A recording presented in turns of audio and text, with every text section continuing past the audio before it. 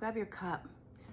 This morning I want to talk about, I think, something that's really important that would shift things for people. And that is that you can be at a place where it doesn't matter what someone else is doing or not doing. It doesn't matter what they're saying. I don't mean that we don't have things we get upset about. We don't have things that we say are not okay. But for you to experience peace does not depend on what someone else does. That's what I'm talking about. For you to experience peace and a sense of wholeness in your life is not dependent upon what other people do or don't do, is not dependent on, how things turn out. That kind of transformation only comes from within yourself. So here's an example. I actually have two examples. I have two clients. I have several clients, two clients that I'm going to use as an example right now. One of them is married, but the marriage could be better. They still have pretty young kids. She kind of feels like certainly she's not going to make any changes while these kids are growing. So she's not really looking or considering the idea of the marriage not staying together. But she doesn't feel oftentimes supported or connected. There's not a deep emotional connection. It's sort of like going through the motions, like they live as roommates. And then the other client that I wanted to reference, because this applies to everybody, but these two examples, I think, make it clear. The other client is going through a divorce. I have several people right now who are either in the middle of divorce, considering it, just got a divorce. So I think that that's a time when people are really looking at what is it for me? What's going on with me? But so for these two clients, the one who is in her marriage is consistently upset with what her husband does or doesn't do and how he responds to her. Now, if you're choosing to stay in a marriage and then still being upset with how they are, the only place to look is within yourself, because you know how they are and yet you're staying. So you can either stay and continue to be upset, or you can stay knowing how they are and shift within you. Now, he's not abusive to her. It's not toxic at all. So none of that is there to contend with. It's just not fulfilling her, and he doesn't seem to be able to step up at a deeper level of connection, emotional connection. So if you decide, well, I'm going to stay for the kids, and because this makes sense right now, then the only way to create peace within yourself is to look within yourself. And everything that you have and need to support yourself, truly to support yourself, is within and above. When you connect to your source and to yourself, you don't need anything from anybody else. It's wonderful to have things from someone else. It's wonderful to connect at a deeper level and to share. But the upset of not feeling that is gone, because self and source are where your support comes from. Or if you learn how to let it come from there, life changes. For my client who is going through a divorce, a lot of fear at her age, right? So that's the other thing, is women wait until the kids are grown for very valid reasons, but then are afraid to do what it takes because they won't have, will I have enough money? Will I be okay on my own? Like, at least the familiar not great is better. But for those deciding to get a divorce, especially in the 50s or 60s, right?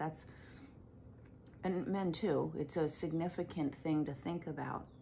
So the same thought applies, the same concept is when you stop waiting for your peace to come from how somebody else will be, you start to learn how to find your peace within yourself. So even if it's a divorce from several years ago, but people are, especially if you have kids, and there still needs to be some level of communication around being co-parents, that's going to be the case for the rest of your life, right? And there's a constant upset. The peace only comes when you transform yourself. It's not about the relationship. It's not about that other person. So, peace within, finding self and source. That's where you get your peace. Now, for instance, I'm going to put my coffee down. When we're in a relationship, what happens? You have this going on a lot. Expectations here, or expectations over here, defense against those expectations. And this is what happens. When you stop with the expectations and just look internally, one hand goes down. Now there's nothing to bump up against. People bump up against the push of others' expectations and demands and judgments and criticisms. Our only option as human beings, our ego says, push back, be defensive, defend yourself. It's not our only option, but it's what we do automatically.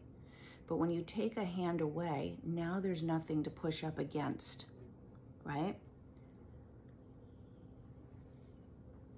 Now that person doesn't need to respond with defense. When you stop pushing because you find your peace within, because you go and create the relationship with yourself that is whole, that isn't looking to be filled by other people, and your relationship with your source where you know that what you want to have going forward is available when you co-create and co-partner with source, with God, with the universe, whatever your word is, self and source, then you can stop pushing against anybody else. And when you stop pushing, they stop pushing. I have a different person, a different client actually, who was just telling me this week, and it's a family relationship with her sister. And normally there is a lot of that going on between them. And she has shifted how she responds to her sister. Her sister sees things in a particular way and will say, it's almost like gaslighting. Will say, you said this or you did this. And she's like, no, I didn't. And will come right back with her things because she's like, no, I didn't say that. No, that's not right. And now they're back into this dynamic again, right? She shifted how she is. She stopped needing her sister to see her point and just responded in a completely different way. And the sister stopped pushing back. That's true for any relationship. So it's the peace within yourself. That's the key. If you don't have that, if that's what's missing for you, then a lot of life feels so much harder. Again, it doesn't mean people are always going to do what we want. It doesn't mean circumstances happen the way we want. It means we know where to go for the support. We know what's appropriate for us. We know where the boundaries are. We can listen to our internal guidance system, and we create the peace from the wholeness, and we create what we want through our self, capital S, and our source. That applies to every single person alive. So think about that. That's the work that we do. That's how one big way, how we get there is multiple tools, but that's one big way that people transform their lives in order to live on purpose, happy, whole, joyful, and feeling peace. If you're ready, I'd be happy to connect with you. Have a good day.